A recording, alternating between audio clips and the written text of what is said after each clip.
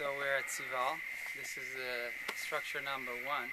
This is where a few years ago I found the masks, the famous masks of Cival. So the discovery was bittersweet because we came here to find a huge looters trench that had partly destroyed the pyramid, and another pyramid below the last one. The looters had actually destroyed the back wall of a temple room and the front wall, and they were about to destroy the facade of the building itself, and they stopped just a few inches from the actual relief sculpture that decorating the front. So that's where I looked through the rocks and found the carving, and was able to then put an excavation on the other side and uncover the mask in all its beauty, and the rest is history. Can you give us an idea of what the significance of that find is, and of Cival in general, in terms of its importance to Mayan archaeology?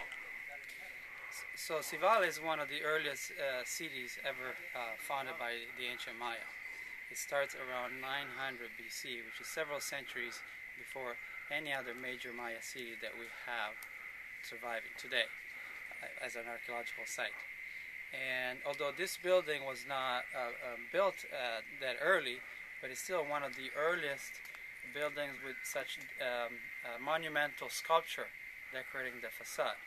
So it represents the face of a deity, presumably a storm god, decorating the side of the temple stairway.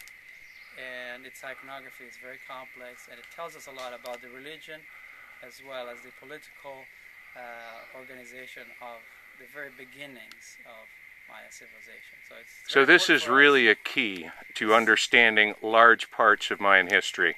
Yes, this is actually, this site itself as a whole is a key to understanding the beginnings of Maya civilization. Okay. And buildings like this one are extremely important because of the volume as well as the sophistication, architectural sophistication involved at this very early time.